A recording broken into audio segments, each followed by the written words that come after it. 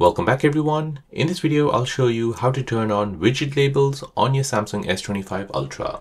So if you want to turn on widget labels, then let me show you how to do this. So as you know, these are all widgets here at the top. And if you want to put a label down below here, you can go ahead and turn those on. So let me show you how to do this. So first, go ahead and bring down the notification bar.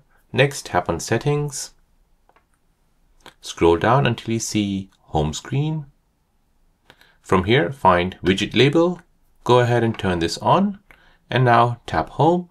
And now when you do this, you'll see all your widgets will have now labels.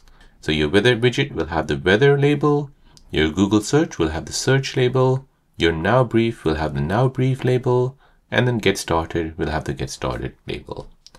So there you go guys, that is how to turn on labels for your widgets on your Samsung S25 Ultra. If you're new on the channel and you want to find out more about your iPhone, your Android phone, or any other social media apps, then don't forget to subscribe to this channel to become a part of the Simple Dad community.